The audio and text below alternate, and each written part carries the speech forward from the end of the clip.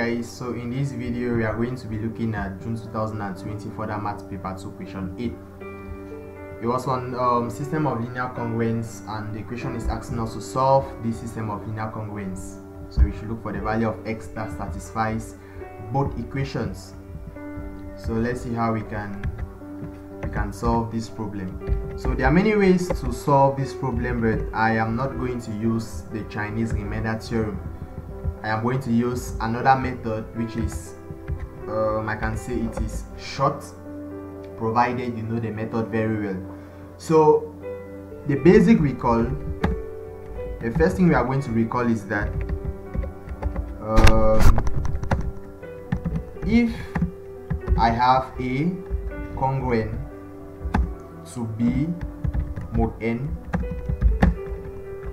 then A will be equal to B plus n times lambda, where lambda is a constant, actually a natural number. So our lambda belongs to the set of natural numbers. Alright, so this congruence simply means that A is congruent to B mod n. It means that if you take A and you divide it by n, the remainder is B. So that's just the meaning of that.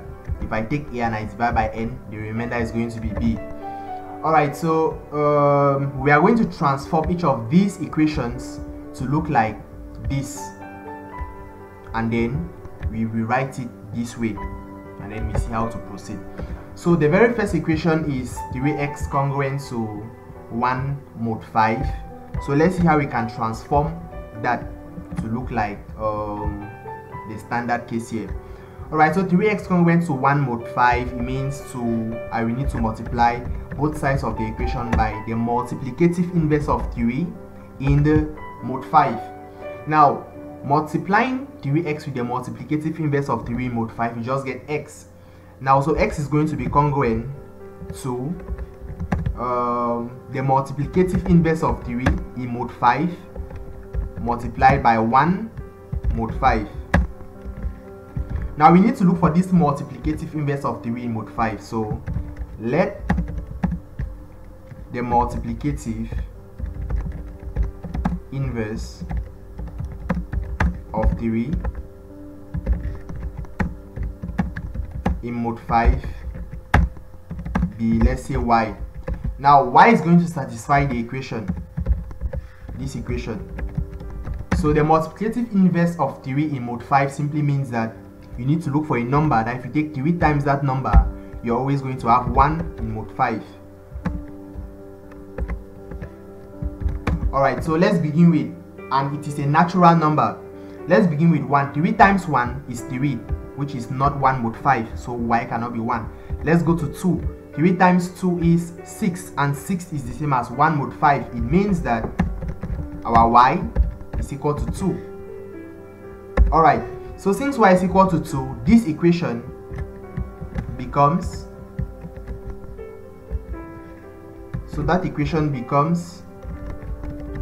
you replace 3 inverse in mod 5 with 2, you're going to get 2 times 1, so you're just going to have 2 mod 5. That's what you're going to get. So doing that, you get 2 mod 5. Alright, so according to this, our standard way here, it means that x, we can now write it in a linear form, not as a congruent equation again.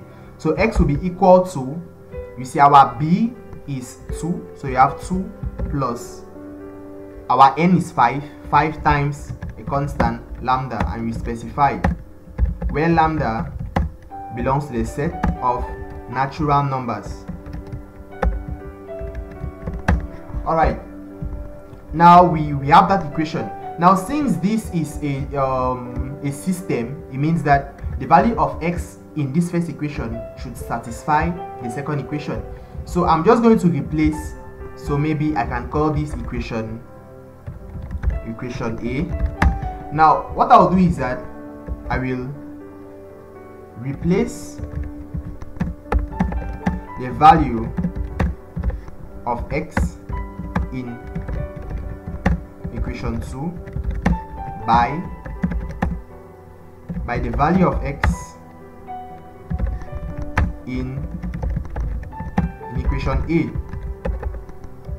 since it is a system. So doing that, in the place of 5x, I'm going to put 5 times the value of x. So this, I'm going to replace this with the value of x, which is 2 plus 5 lambda. So I replace it with that. So I just replace. So this is my new equation 2. So this means that I can expand the left hand side. You have 10 plus 25 lambda to be congruent to the right hand side is still 2 mod 7. Alright, so from there I will need to explicit lambda in function of the modulo. So I will first of all subtract 10 on both sides. So remember, 10 is the same as 10 mod 7. So I'm going to subtract 10 on both sides. So that equation means that if you subtract 10 on both sides, you're just going to be left with 25 lambda on the left hand side to be congruent to 2 mod 7 minus 10, and 10 is the same as 10 mod 7. Alright, so it means that we have 25 lambda to be congruent to 2 minus 10 is negative 8. Negative 8 mod 7. So negative 8 mod 7 is the same as 1 mod 7. Negative 1 mod 7. Not negative 1 mod 7 by adding 7 to 8, which is the same as 6 mod 7. Alright, so we get that. So it is the same as 6 mod 7.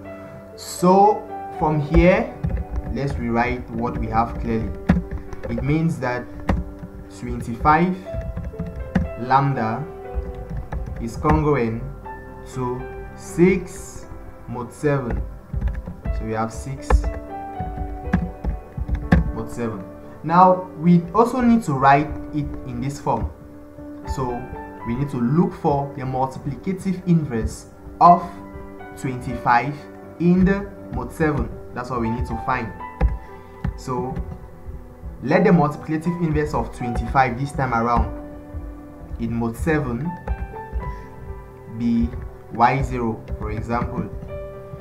Now it follows the equation 25 times y0 is congruent to 1 in the mod 7.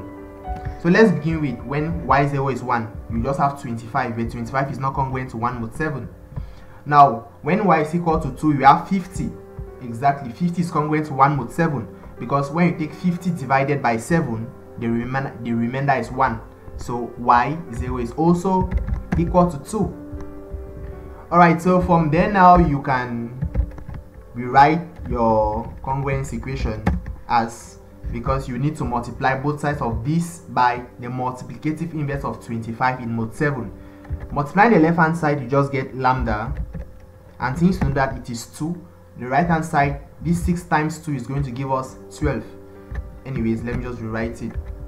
So we have this is congruent to 2 times 6 mod 7, which will be congruent to 12 mod 7. Alright, so this means that according to the linear form, that lambda is equal to 12 plus 7 times another constant beta, and you precise where my constant beta is in the set of natural numbers. Very important. Alright, so you have now lambda in terms of beta and you have x in terms of lambda. So we have this equation and we have this equation. So I can call this maybe equation B. Alright, so from there now I'm going to replace. So I'm going to replace, or let me just say fit, the value of lambda in equation A. So fit lambda equal to that in equation A. So if you do that, it means that your x now will be equal to 2 plus 5 lambda, but lambda has its value, which is in terms of beta. So in the place of lambda here, I'm going to put the equivalence, which is 12 plus 7 beta. So you have 12 plus 7 beta. Alright, so it means that you can expand. X will be equal to here you have 2. Now 5 times 12 is 60 plus 2 gives us 62. So we have 62 plus 5 times 7 is 35. So we have 35 beta. Alright, from there we can now bring it back to the congruence equation. So this means that your x will be congruent to, now we see that if you want to compare, this is A according to this. Sorry, it is B, the remainder. The n is 35. Here is it. So here B is 62. So you have 62 mod 35. So this is congruent to 62 mod 35. You can simplify. So 62 minus 35, you get a response. So 62 minus 35 is, so you have 27. Yeah, 27 mod 35. Alright, so 27 mod 35 is the same as 27. So finally you get your response. So this is the value of x. X is congruent to 27 mod 35. So that's how you solve the problem using this method.